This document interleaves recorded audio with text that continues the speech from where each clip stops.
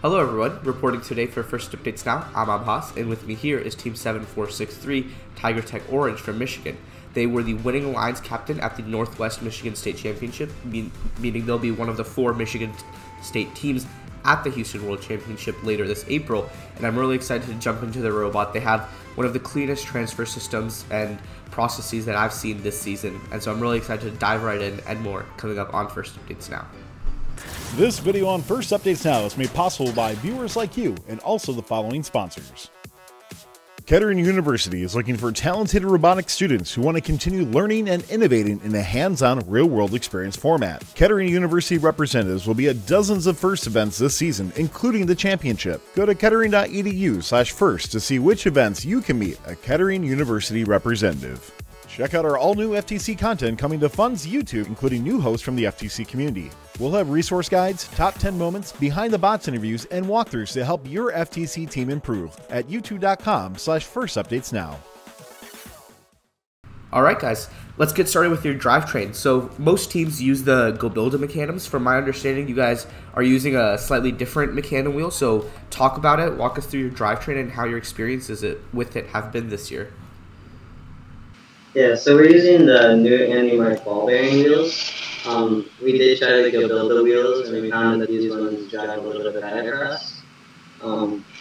They're a lot smoother, there's less static issues from the ball bearings in the field, there's less rubbing. Previously, we were using the old Andy-Mark Mecanum wheels, which had some big static issues, and they were really hard to drive around with strafing and all that. Yeah, so just like in the future, I know you guys have a sister team and stuff, so are they also using the Go Build a or are they also using the Andy-Mark Mecanums, or have you been able to see like some comparison between them using different wheels and you guys using the ball bearing based Andy-Marks? So our other team does use the Go Build a wheels. There wasn't much of a difference. We did like the Andy-Mark ones a little bit more, just through our testing and through some static issues. The other team did seem to have a little bit more static issues than the ball bearings Andy-Mark ones. Sure. All right, yeah, let's jump right into your intake. You guys have a lot going on, you know, many actuators and degrees of freedom. So can you guys provide us with an overview of your intake, and then we'll jump into some specific parts? Okay. So our intake consists of our wrist, claw, and our arm. So our claw reaches down and grabs the cone, and we use these bands to get a good grip on the cone so we can move it better. Yeah. That we use for our entire intake, we use the DS scoreless, our 25 kilogram turbo. Yeah. And so what sensors do you guys have going on with your intake? You know, do you have any cone detection methods, or just like encoder based programming? Yeah, so we use a 2 meter laser sensor to find, so whenever our horizontals extend out, we use the 2 meter distance sensor to see when the cone is in the intake or claw. Once it's in, it will automatically go back and finish the transfer throughout the intake. Got it, yeah. And so I know the 2 meter, or is that the one that has both the color and distance features, or just you're using the distance sensor? It's just the laser distance sensor. Okay. It's not the color. Got it, yeah. And I know you mentioned you have the horizontal slides. So how do you use them? How are they powered, and you know, how does it work? The horizontal slides are powered by 2 motors that we have connected to pulleys that then make it so they can extend out to how far we would like them to extend. Yeah, and so I see you guys also have a turret mechanism for your intake. So at what point in the season did you guys add that? Like, was that something you had the whole season, and how does it work and how is it powered? This is something that we have had for the whole season. From the game last year, Freight Frenzy, we saw that many teams succeeded with their turret. So using that information from last year, we were to see that how well it would work with this year with our game and our strategy that we came up with at the beginning of the season. And how is it powered? Like, are you using like a Lazy Susan or just like a big bearing, or how exactly does your turret turn? So we use a Lazy Susan with a 5-turn Go Builda servo. You can see that it can turn to any distance. Got it. And then, so are there any changes you guys made to your intake throughout the year that, just really made it that much smoother, that much faster, or was it something you just got right from the first time? So in the beginning of the year, we had been using surgical tubing to grip onto the cone. So we tested a bunch of different bands, and we found that these ones were the best for grabbing the cone, even though they may look smoother. We found that they grabbed the cone the best out of all of our options. We just have to make sure that that we clean them often so they don't get too dusty and the cone doesn't slip. Yeah. All right. Yeah. And I think one thing that makes you guys so good and, resulted in you guys being the winning alliance captain in Michigan Northwest was your transfer. I mean, it just does not miss. So talk about how it works. That's some definitely very unique geometry you have there with the transfer bucket, and if it's changed at all throughout the season. So at the beginning of the season, our transfer bucket was actually a little bit smaller, and this resulted in sometimes having inaccurate cones being placed into our bucket like this, or just they'd miss. So we made our bucket bigger, and that made it so we're accurate almost all the time. And something unique about our bucket is being able to stay stationary on the field with our turret moving. We're still able to score a cone anywhere on our bucket. And then once our intake and the arms come in, this is all.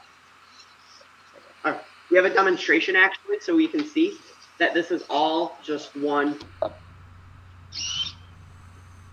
So it's just initializing right now. Okay, so our robot will start by moving the arm down to the position to be able to grab the cone. Then it'll extend out, so we don't have to. So our robot will stay positioned on the junction. So we have our arms. We have our linear slides extend out, so we don't have to move our robot off the junction and move position every time. Yeah, and then your transfer sequence. Then it'll grab. So the claw will grab the cone, and then so it can bring the cone up. Then to this position to get ready to transfer it into the bucket. So our linear slides will go back over the basket or funnel. So then it'll drop the cone and the claw will drop the cone into the funnel, and our cone retention device will hold the cone in place. So when we flip over, it won't immediately fall. Yeah, no, that's fantastic. And so, after the Michigan State Championships, Michigan State's was in mid to late December, I believe. So you guys have had a lot of time to make some changes to your robot. What have those changes looked like? What are you planning on bringing to the Houston World Championship? And what are some important takeaways you had from that? So, we decided earlier on the season of changing our robot. We knew that it was a little bit big. So actually, this is our old turret plate, and it is the size of a full entire bot, length and width. So we were able to make the newer bot a lot smaller, and well, it's 13.5 by 15 inches. So we were able to shave a lot of inches off. We were basically when we went to go get our robot inspected, we were basically touching the box. Got it, yeah. And I guess my last question is about your guys' deposit. How does it work? What automations do you have? And, walk us through the linear slide system. So our vertical slides are the same slides but longer that are on our horizontal slides. They're Masumi slides. We found these ones to be a little bit smoothing than some of the other ones. Previously, we had X-rails. We previously had these X rails on here, but then we had changed to the Masumi slides that we previously had on the linear slides. So then our bot could become skinnier because these are way thicker and these are skinnier. And then we put shorter slides here that also have more sections, so then we can still reach out as far with it being more compact. Yeah, got it. That makes a ton of sense. And so in the future, like, are the Masumis what you plan on using for the rest of the seasons that you can foresee, or are there any like problems with them that you would recommend other slides for instead? Probably just Masumi. They work quite well. Okay. Yeah. So, yeah. Sorry. Yeah, all good. So, yeah, I mean, that makes a ton of sense. And so going into the Houston World Championship, what does your guys' autonomous look like? What are you planning on being able to do? And, is there anything else, like any game strategy that you guys want to talk about?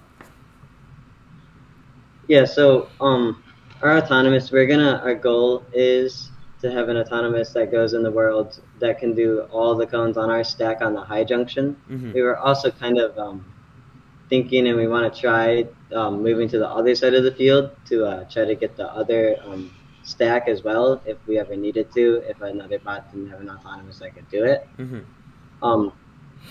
We're also changing up our strategy during teleop. So we want to we built our bot smaller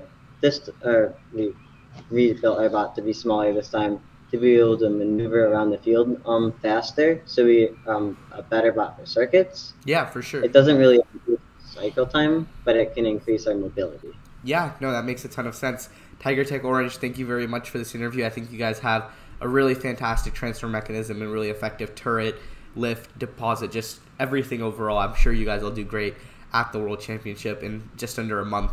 So thank you so much for this interview. Reporting for First Updates Now, I'm Abhas, and this is Team 7643 Tiger Tech Orange. This video on First Updates Now is made possible by viewers like you and also the following sponsors. Kettering University is looking for talented robotics students who want to continue learning and innovating in a hands-on, real-world experience format. Kettering University representatives will be at dozens of FIRST events this season, including the championship. Go to kettering.edu/first to see which events you can meet a Kettering University representative. Check out our all-new FTC content coming to Fun's YouTube, including new hosts from the FTC community. We'll have resource guides, top 10 moments, behind-the-box interviews, and walkthroughs to help your FTC team improve at youtube.com/firstupdatesnow. Don't forget to like, subscribe, and ring the bell to stay up to date on our new videos. Keep the conversation going and provide your input to our content. Watch our live shows at twitch.tv/firstupdatesnow. Join our Discord at discord.gg/firstupdatesnow and check out Fun FTC on Facebook, Instagram, and Twitter, and First Updates Now on Facebook, Instagram, TikTok, and Twitter.